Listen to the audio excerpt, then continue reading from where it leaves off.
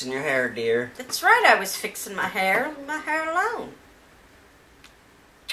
It's time for Neighborhood Community Shoutouts.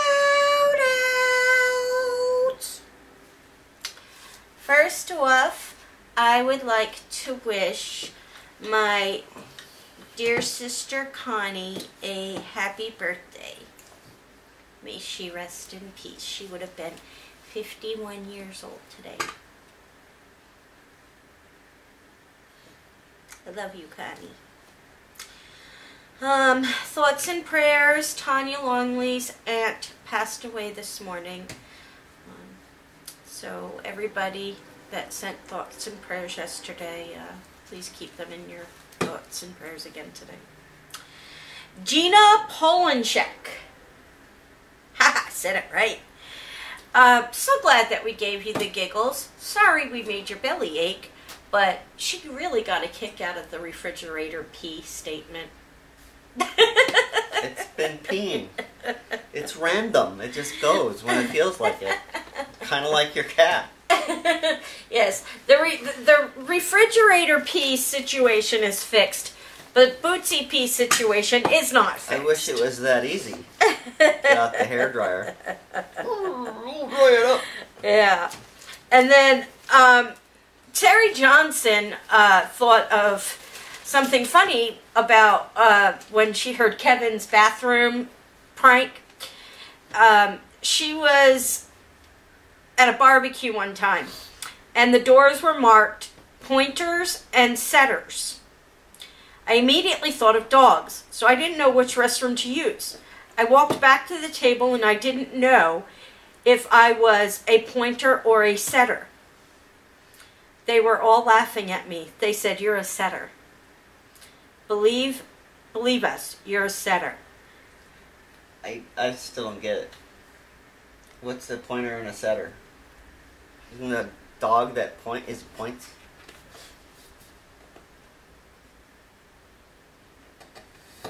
When you pee, do you point or do you sit? Depends. Where's depends? I'm getting old. I do a lot more sitting nowadays.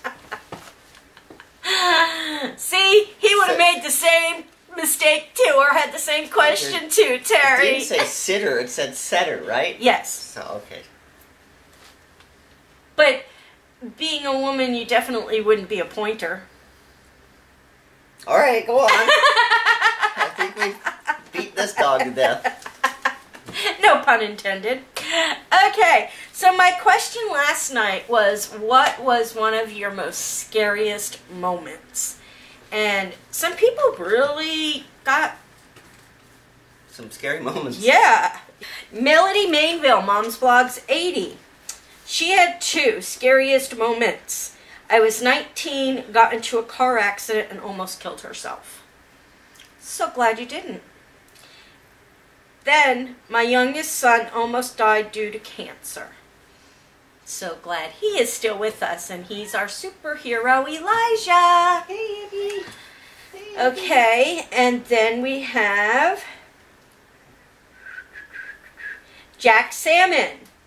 Myself with 5 other guys were the last to be picked up by helicopters in the jungle of Vietnam in 1969. But the bird never came for us. No radio to call the base. We had the Viet Cong trying to find us, and it was getting dark. Then finally someone remembered we had not been picked up yet. I thought I would never see another day of life. Wow, that's scary. Yeah. That I would say is pretty scary. I'm glad someone actually remembered that you guys were there. So, Tresemme 1. Her second scariest thing that happened to her is her heart attack and having to go through a triple bypass last year. But she's doing much better now. And then Susie here. The scariest moment of my life was watching my father-in-law pass away in my husband's arms.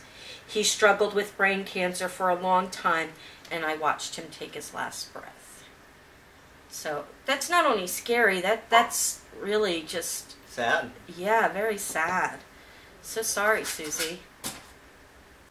Okay, Dougie Style. He was in college at an off-campus party, and a guy he knew at the time threatened to shoot him over a girl.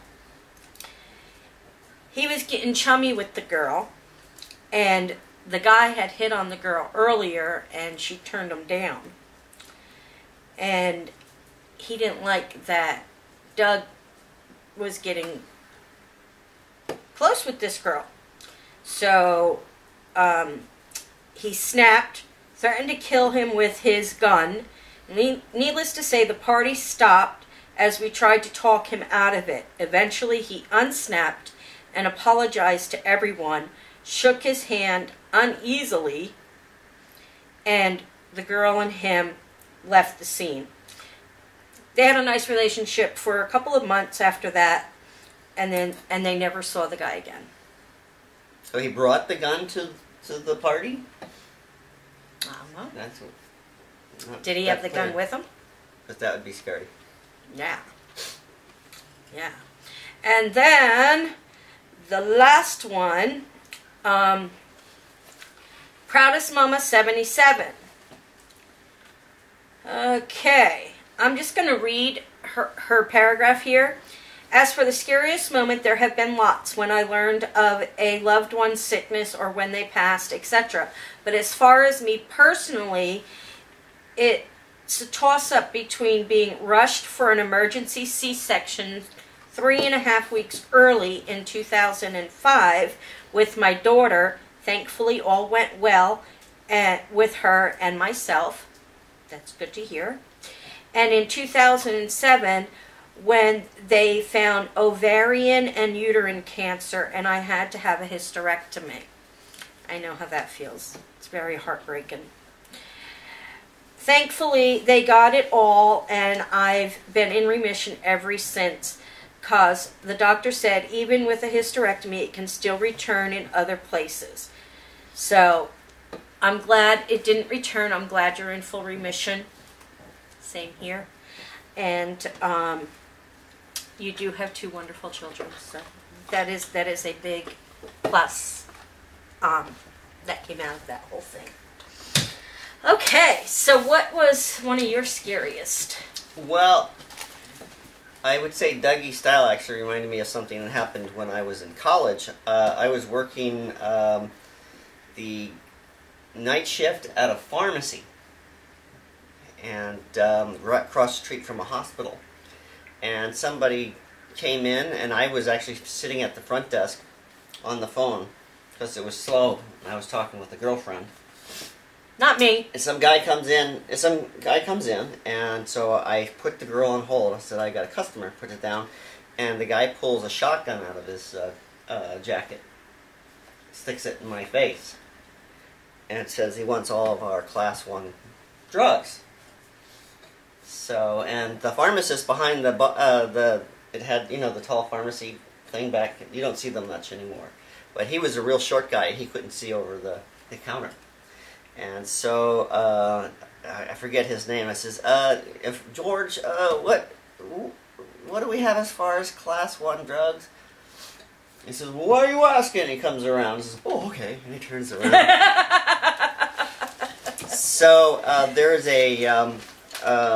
I'm getting cash out of the register. He wanted cash out of the register, and of course we had one of those things that if you pull the bill out, it triggers a silent alarm. And of course, the police didn't show up until the guy was long gone. And so I remember probably the scarier part, because the guy was in and out for the drugs.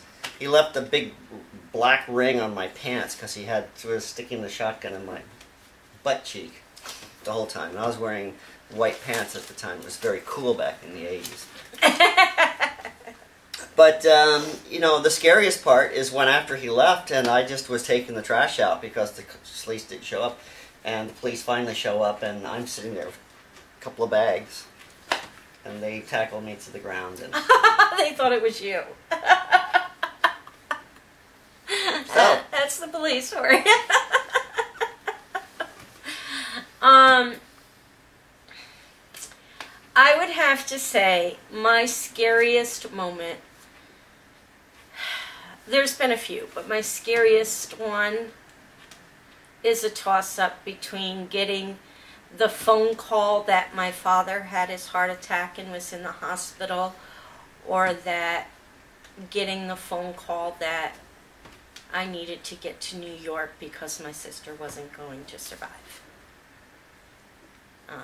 Those were both before I knew Kevin. So, and my dad, healthy as a horse. I mean, I'll tell you, that guy's gonna live forever.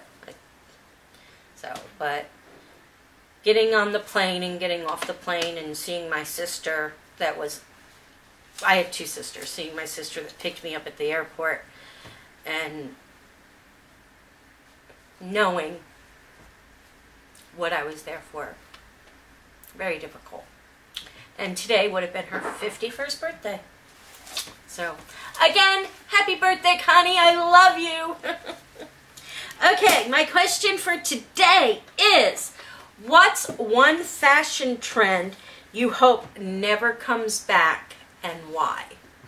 Maybe white pants for men. I think they were sort of, they were unbleached cotton, so they were kind of off-white. Remember those, man? Had a drawstring. It's cool. They were Miami cool. Vice. I had that whole outfit. That I was rolling up my jacket sleeves. I had that outfit. Shut up. It's time. That was cool back then. I'd still be wearing that. I can't say it, just do it. God. It's time for neighborhood community shout-outs. Our credit roll. She got it wrong anyway. All right. Last night's question was about a really bad movie called Nothing But Trouble. Even the poster for the movie was awful. You ever see the poster? I've never even heard of the movie. Well, yeah, you would recognize the poster. It has Demi Moore, Chevy Chase, and Dan Aykroyd on the cover. And Demi Moore looks like she has crossed eyes. Whoever did the art was really awful. So, okay, and the question was a simple one. Where did the idea come from? It was all of something that Dan Aykroyd had thought up. Apparently he was arrested in some backwater state and in the middle of the night, and he was arrested and taken to the judge in the middle of the night to have sentence, and the whole thing just seemed so shady and crazy. It was a small town, and he managed to live through it. They probably soaked him for a lot of money since he was a celebrity, and so he figured that's the basis of a good movie. And the other part of that is he kept picturing John Candy in drag, and he thought that was hilarious, so he felt he had to make a movie that had John Candy in drag. And the ones who got that right was Terry Johnson, Tanya Longley, and Bambi S. Woohoo! And another easy one tonight, since I really stumped you all the other day. I didn't even write it down. I was going to say your page is empty. It is. Scary Movie, the Wayans brothers spoof of a spoof. It's a movie with spoofing and Scream.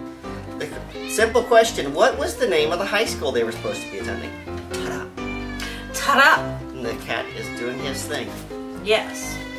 There you have it. There's your trivia question for tonight. You are all part of our neighborhood community, each and every one of you out there. Excuse me. You are all part of our neighborhood community, each and every one of you out there. We would not be here if it weren't for all of you out there watching us. We love you all very much. Thumbs up, and we will see you all tomorrow.